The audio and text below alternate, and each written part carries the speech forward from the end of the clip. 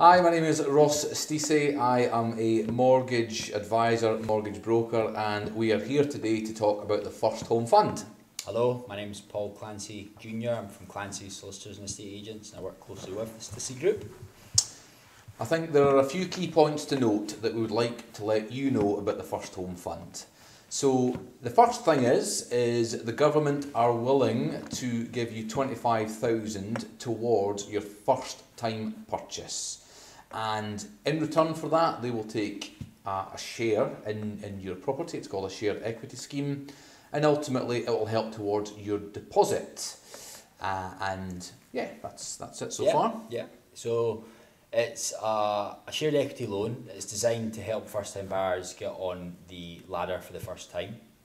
It's not means tested, so you just have to be a first-time buyer to qualify, and then you'll be accepted for the scheme. You don't have to take the full £25,000. You can take a lesser amount if you don't require it.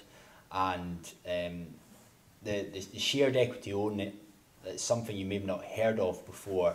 It's ultimately going to be almost like a second borrowing, but you will own the property 100% and be the owner of the property. But you're getting a helping hand from the Scottish Government, where your affordability would maybe be restricted based on your current salary at this moment in time. Other points to note is it is available in Scotland only, and it's not like the Help to Buy scheme where you probably have heard of that. Help to Buy is applicable to new build properties only, and if you've heard of the Lift scheme is available for the second-hand market only. This is available for both, which is quite good.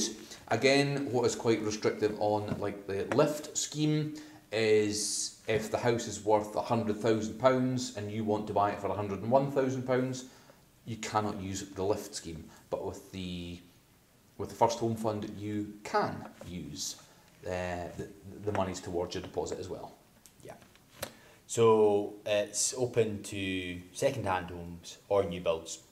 One of the other key features against the Lift scheme is it's open to a private transaction as well as a property that's on the open market. So what I mean by that is if you have a family property in the family that you want to then transfer to a sibling, a son or daughter, it is possible to do that, which couldn't be done under the Lift scheme. So that's another added advantage of the First Home Fund. I think one of the big things is that we're getting asked a lot is, I'm a first-time buyer, but my partner is not a first-time buyer. Is that still okay? The answer is yes. You can still use the First Home Fund as long as one of you are a first-time buyer and the second party no longer owns the property or will no longer own a property on completion of this new application for the First Home Fund. So what I mean by that is by the time you get your keys in the door of your new purchase, any properties in the background have to have been sold and gone.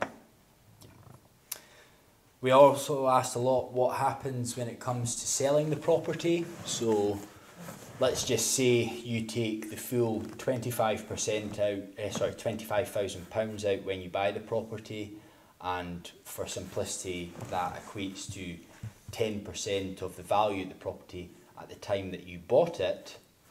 If you then go on to sell it in say 5 years' time for a much greater amount and you haven't looked to buy out any shares from the Scottish Government will get 10% of what you sell it for in 5 years' time, and you'll get 90% of what you buy it for, what you sell it for in 5 years' time. There is an option to buy out the Scottish ministers at any point after you've acquired the property. This is known as trenching up, and we can provide further information on that in our detailed documents.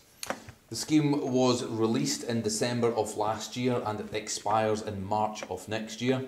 So there was 150 million in the pot. They have put another 50 million in the pot because it has been extremely popular.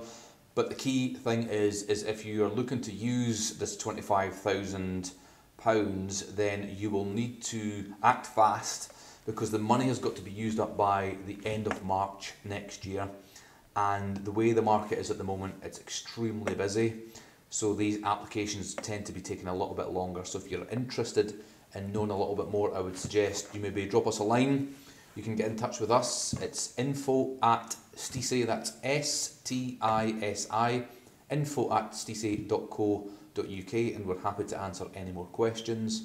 And I think that's pretty much it. Have you got anything else to add? Yeah, no, that's it, pretty much. So if it sounds like it's of interest to you, the first step is to establish that you can get a mortgage, and then you can start the fun part of looking for a house. And once you've been successful and an offer being accepted, that's when the award, or you apply for the first home fund, which we take care of all for you. So as I say, to get the ball rolling, we just need you to speak to us regarding your budget, and then we can take it from there. So thanks very much. Hopefully you found that helpful, and if you need anything answered, just get in touch with us and we'll happily talk you through the full process. We also have a full version of this video.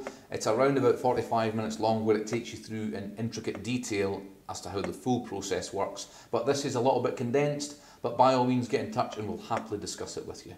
Thanks very much.